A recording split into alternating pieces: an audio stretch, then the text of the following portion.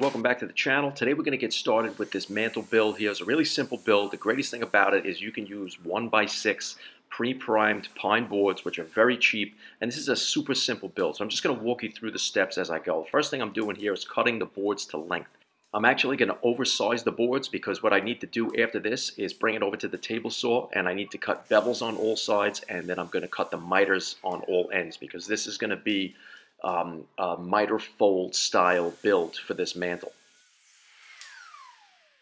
First thing I have to do is set my blade to 45.5 degrees, and that's going to give me a nice area for the ends to come together, but also somewhere for the glue to spread out and not compress too much. Now, unfortunately, when I shot this video, I didn't have the JessEm clear cut stock guides yet, which I just did a video about previously, and if you haven't seen that video, go check it out. It's actually really awesome. So I'm using a feather board here, but I really wish I had those stock guides because it would just been so much easier. And if you head over to that video, you'll understand why. Now also keep in mind that this can also be done with a track saw. I used to do it that way before I got my table saw back in the shop. So if you have a track saw and not a table saw, you can still do this.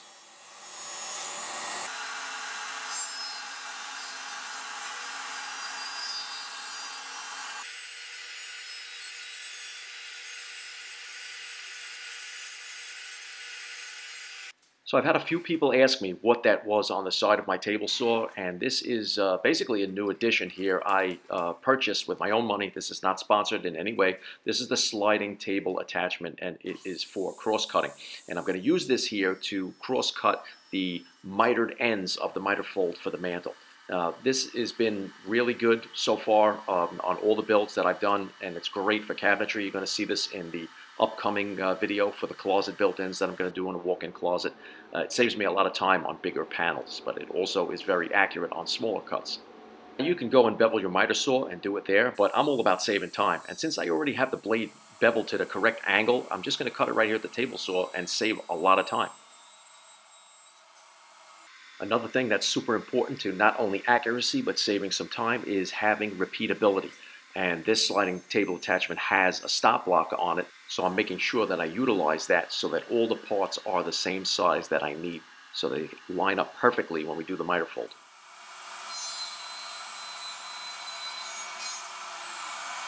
Once I have all the parts cut, I lay them out on the workbench and then I flip them over. I usually have when I lay them out, I have the bevels facing upwards, and that is so I know how they are going to be positioned when the edges go together when I flip it over. So this way I can apply the tape to the back of the seams. The tape is the method that we're going to use here for this miter fold for the glue up because it's strong, and the glue itself is all you need. You can use nails as a fastener or dominoes, but you really don't need to. If you use the tape method with the glue, once it sets, it'll be pretty much indestructible because the glue is actually stronger than the wood itself, so you don't need a mechanical fastener. Now for this method, what you want to do is use a good strong packing tape, and after you apply the tape to all the seams, just take a rounded over piece of wood that doesn't have a sharp edge and just like burnish in that tape over the seams. Press on it firmly and run it down the line. That'll give you a really good bond. Once all the tape is in place on the seams, I like to just fold it down the bench towards me, and then this way everything kind of just like falls together in the box shape that it's going to take. And so just let that happen, and then you can flip it over on the bench to expose the seams where you need to glue those bevel joints together. Now I like to use Titebond 3 for these glue ups because it is a longer open time. It is a water resistant glue. I think maybe that's why the chemical makeup gives it a longer open time, but basically when you're doing something like this, you don't want a glue to set too fast because you're not allowed to work the joint at that point. Once you glue this together and you flip it over, I'm going to show you a technique where I burnish the miters and make everything come together perfectly. You need a longer open time for that. Now you're also going to notice here that I'm using spacer blocks, and these are cut to the size of the interior dimensions of the mantle. Not only will this give it more rigid stability and help with the glue up when you're clamping it together basically, but it also keeps everything square. You want to make sure that you leave room for your mounting cleat, because if you cut this right to the edge of the board, you won't be able to mount the mantle on the cleat on the fireplace itself. So give yourself at least 2 inches of room because we're going to be attaching this with a 2x4, which is 1.5 inches thick. Now for the end caps, I'm using miter spring clamps here, and that's going to hold it in place until the glue sets. Once I position the end caps and I have the miter spring clamps installed and I have it sitting where I want, that's when I find it easiest to glue and slide in the spacer blocks. And once I have everything positioned correctly, what I do is use the packing tape as a clamp, and I just pull it right over the top from one side to the other with a lot of pressure, and that acts as a clamp holding the two sides together and actually squeezing in that spacer block in the center. And this is going to be, the way you need to clamp it up for you to let the glue set. You don't need to actually go and get any expensive clamps. I just have a parallel clamp there on the side in case I need to squeeze anything together to make a joint fit more properly. But I really haven't used it at all. And once you have everything clamped in place and flipped over, take any kind of a round piece of steel tool that you have and use it as a burnisher, even the shank of a Phillips head screwdriver that's round. You can just burnish in those edges and you'll compress those miters and the bevels, and you'll make everything just like really smashed together, and it will just appear to be one smooth transition so that it looks like an actual solid beam mantle instead of a bunch of pieces put together. Now you can let this glue set anywhere from 2 to 4 hours, and then you can rip this tape off. I actually chose to let it sit overnight because I ran out of time, and so basically I'm just ripping the tape off now, but it's been 24 hours and this thing is ready to be worked on. Now this mantle is going to have a slightly distressed look on it, so what I'm doing is I'm giving it a light sanding and I'm taking off some of the paint, mostly on just the edges and the corners. This way it appears to be distressed and old. Now I bought these corbels that were made on a CNC machine, and they were relatively cheap. You can get these anywhere, even at the local big box stores. They sell similar ones to this. So I'm basically just using a brush and some paint, and I'm just kind of feathering in the paint and missing some of the areas in the crevices to make it appear that these are all worn out and weathered a little bit. Now the corbels need to be attached to a backer, so I'm using a 3/4 piece of white pine, and we're going to attach that to the bottom of the mantle with, you guessed it, pocket screws. But the pocket screws are to attach it to the mantle. To attach the pine to the back of the corbel, I'm just using screws from the back side to attach that. This way it holds in place. Now the reason you need a backer board on the corbels is because, if you're installing this on a fireplace and you're going to wrap stone around it, like I'm using stacked stone, the basic part of the back where all the detail is of the corbel would disappear in behind the thickness of the stone. So you want to make sure that that protrudes out a little bit, so you can't just mount the corbel right to the bottom of the mantle. So now that I have the corbels attached to the back boards, I'm going to attach those to the back of the mantle, and I'm going to position that with a combination square because that's going to make sure that I position it the equal distance from each end of the mantle.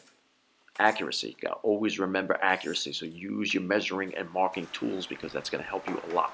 Apply a little bit of glue, and then you can attach it with those pocket holes. And now I'm just going to put one screw through the dead center towards the front from the inside of the mantle into the top of the corbel, and that should ensure that there will be absolutely zero failures and this will never separate from the mantle. And now it's time to flip it over and see what we have and get ready for a clear finish. Now if you remember, we used the distressing technique here to make this have that antique finish look. So we want to make sure we protect all those edges and we don't want any of the paint to flake off. So we're just going to spray 3 coats of clear over it.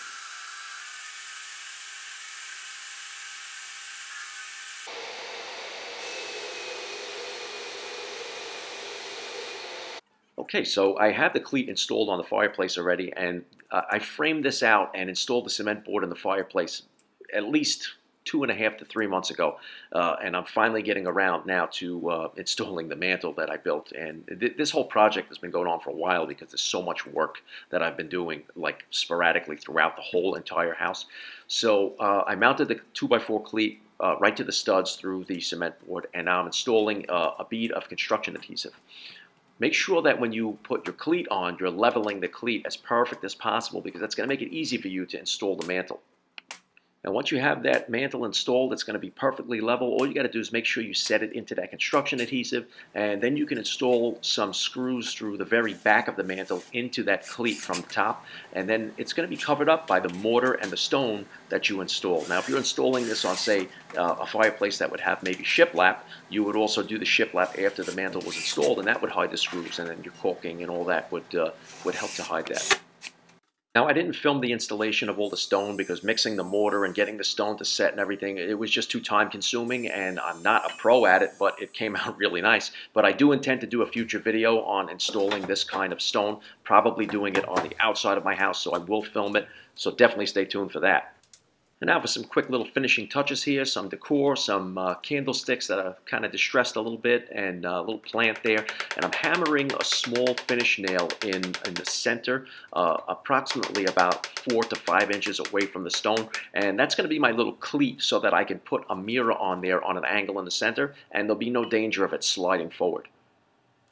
My cousin came and helped me with the first part of the bottom. 2 people with 4 hands always moves a lot faster, so he helped me get started and we got up to here. And then he had to leave, so I took over the rest by myself. I put a small finish nail right here in the front of where the mirror is leaning, so this way it can never slide out forward.